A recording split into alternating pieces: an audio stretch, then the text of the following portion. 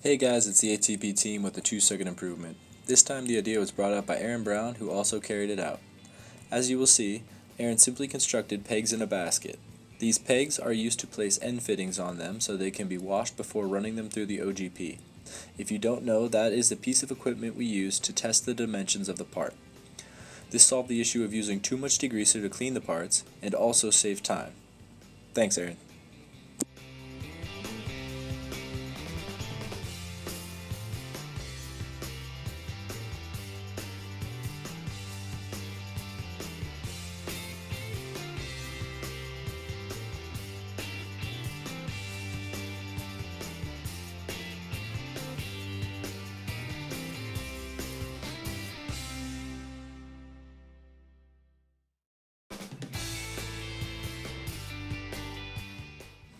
And as I'm sure you have assumed, the parts must be kept separate so that the dimensions do not get damaged in the process of washing. That is why they must remain in the upright position on the pegs.